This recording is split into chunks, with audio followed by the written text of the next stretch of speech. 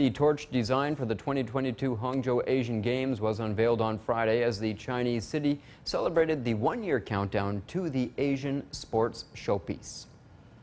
The launch of the torch took place at the Hangzhou Olympic Sports Center and is unveiled amidst a sense of mystery and technology.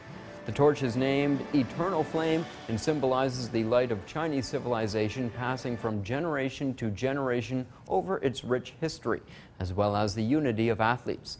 The design is special as it fits the size of hands from children to adults. At the ceremony, the official uniforms for next year's Asian Games are also released. Their design is mostly based on traditional Asian colors. The 19th Asian Games will be held in Hangzhou, southeast China, from the 10th to 25th of September next year.